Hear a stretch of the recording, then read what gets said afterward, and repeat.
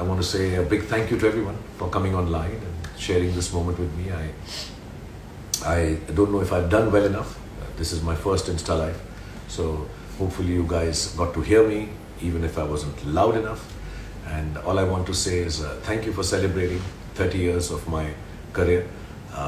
Like I said, the only reason that I've lasted this long is because all of you have given me so much love and have taken time out to even bear with my bad films, my missteps, and what I try to do every time is, get onto the blocks of that 100-meter race.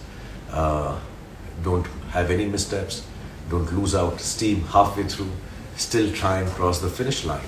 And I want to say, none of it is for personal recognition. I think God has been kind, all of you have been kind, that I've become who I've become. It's never for personal recognition that I try to run that race very hard. It's always been to make sure that the work gets recognized. It's never personal, and it's not business either.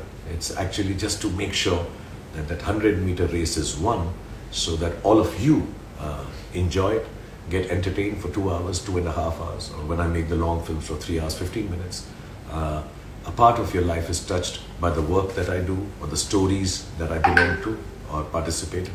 And hopefully I can continue to do this for the next coming 30 years at least. That would be 86. No, I want to work till I'm 106 years old. So you'll have to bear with me for the next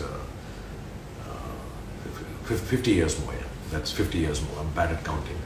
But then who's counting when you have so much love? So lots of love to all of you, and God bless you.